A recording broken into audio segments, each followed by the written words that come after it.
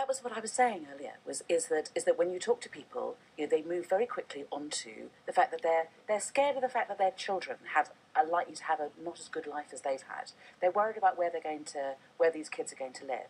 They're worried about the fact that they can't make ends meet at the end of each. Yeah, and the idea of wrecking our relationship with Europe when so many of our jobs are dependent on that is irresponsible. And in the end, people want to have economic change and they want to have a better life.